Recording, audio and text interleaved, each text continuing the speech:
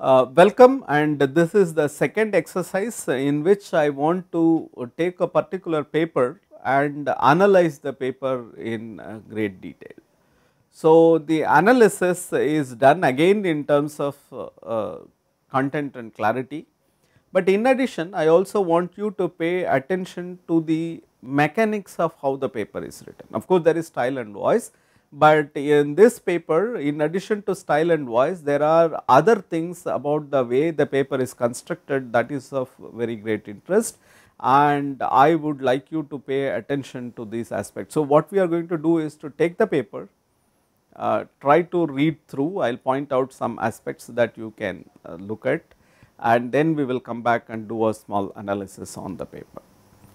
Okay. The paper is from the work of Crick and Watson, and this is called the molecular structure of nucleic acids. Basically, they are describing the structure of DNA, deoxyribose nucleic acid. It is a one page article, so it is slightly more than one page maybe. Okay. Of course, it has a figure which probably is familiar to all of you, maybe you have seen in your basic biology textbooks. But what I want you to do is to write down on a separate sheet the first sentences of each of these paragraphs. So, for example, the first sentence in the first paragraph says, we wish to suggest a structure for the salt of deoxyribose nucleic acid, DNA, and the first sentence in second paragraph, for example, says a structure for nucleic acid has already been proposed by Pauling and Corey. So, similarly, I want you to actually write down the first sentences of each of these paragraphs. Okay, there are about probably 10-12 paragraphs. So, we are going to write down each of those sentences, and towards the end where they give the acknowledgement, I also want you to pay attention to the second sentence. Okay. That sentence is here. First sentence is, we are much indebted to Dr. Jerry Donohoe for constant advice and criticism, especially on interatomic distances.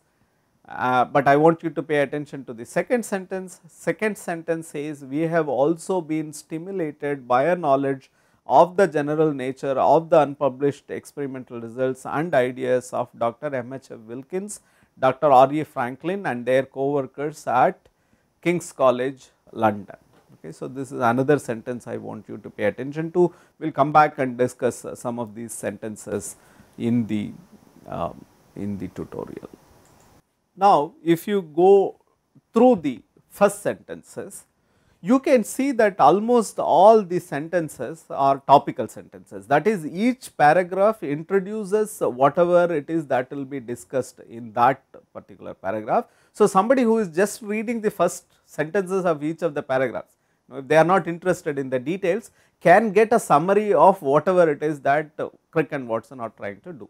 So, this is a very nice mechanism, because people can then skip paragraphs, they can just read the first sentences, and occasionally if the first sentence is not the topical sentence, then the last sentence of the paragraph, if you can somehow make it the summarizing sentence, then anybody who is reading the first and last sentences, for example, can also still get a complete idea. So, here are the first sentences of the first 5 paragraphs, and it says, so the first line says what is it that they are trying to do, and second and the third sentence basically gives the background. Somebody else has already done something along similar lines.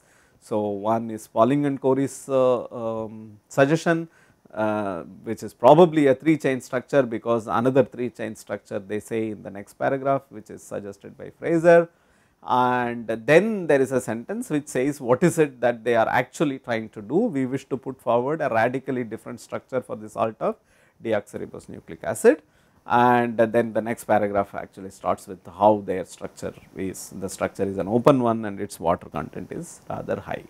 Okay. So, these are the first sentences of the first 5 paragraphs. You can write down all the sentences and look at the structure. So, Somebody who is writing top down, for example, would have written the paper in this fashion. They would have written these first sentences. Let us say in the first paragraph what we are doing, second paragraph let us describe Pauling and Corey, third paragraph let us describe Fraser, fourth paragraph let us say what we are doing, fifth paragraph let us describe the structure in greater detail, and so on. So, this could be a structure for the paper. So, it is a good exercise for you. So, this is what I said, when you are reading technical material. So, there are two things, one is to get the information, the second one is to see how the information itself is communicated. So, this is the second level of reading that you should do, especially those papers which are considered as important in your area or which are considered as classics.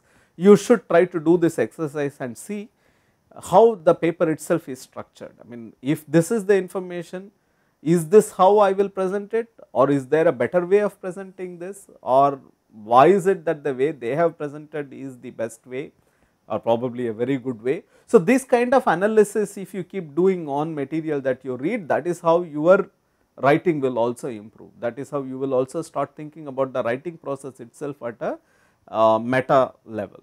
Okay. Now, there are a few tricky sentences in this paper. Okay. One of them is again the first sentence is one of the paragraphs towards the end, and it says that it has not escaped our notice that the specific pairing we have postulated immediately suggests a possible copying mechanism for the genetic material. Okay. Of course, there is another paragraph towards the end, I think this is also a first sentence. It says full details of the structure including the conditions assumed in building it together with a set of coordinates for the atoms will be published elsewhere. So, in these two sentences I have called them tricky sentences, because what Watson and Crick are trying to do is to lay claim to certain things. The first one is to lay the claim that they have not only got the structure, they think that their suggested structure will help explain how the genetic material is copied. You know, if they have not written this sentence, it is possible for somebody else to say that Crick and Watson gave this structure and we have figured out that that is a good structure for copying genetic material. Okay. But by making this statement themselves, they are basically claiming credit for their discovery, that not only they figured out the structure, but they figured out that the structure is significant for understanding the copying mechanism for the genetic material. The second one is of course that it will be published elsewhere, which says that, which basically indicates to the audience that they have actually solved the problem. This is where you know, from where you leave, and sometimes we all do this. Maybe you have written this paper, maybe there is some other portion which you have already done.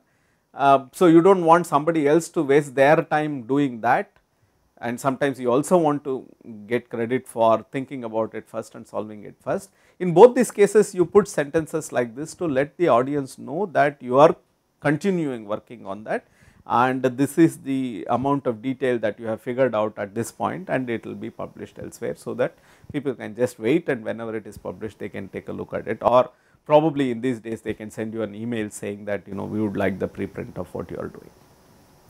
The last tricky sentence from this paper is the one that I pointed out. They have indicated that they have benefited, but they have put it in such a way that the significance of the benefit that they have derived is not completely communicated. Okay. So, the Dr. R.E. Franklin there is Rosalind Franklin, and there are people who believe that she also deserved Nobel Prize for this discovery. She is an experimentalist. She was extremely thorough with her experiments, and she had a structure very similar to what Watson and Crick published, and in fact in the same nature, in the same issue, there is a paper next to it which is about DNA structure, some experimental results, and the following paper is actually by Wilkins and Franklin, and I think one more co-worker. So, these are sort of sentences one writes to. So, all the three sentences, that the tricky sentences that I have pointed out are ways in which in academic community people claim credit for things that they are doing. Okay. So, sometimes it is needed or it becomes important, or sometimes people want to do this, and close reading of this kind of material will tell you what are the tricks that people use, as well as when you are reading a paper you will understand what is it that people are trying to communicate. These are information that are not communicated directly, but are communicated indirectly. By paying attention to, or as they say, reading between the lines, you get some more information about what is being communicated. Okay. So these are the question: what is the paragraph writing style of Crick and Watson, and what is tricky about these tricky sentences. So you can go back, I have only pointed out a few of these things, and you can read the rest of the paper and do an analysis of the sentences and paragraphs, and it is a very small paper, so it is easier to do it completely. Okay. Thank you.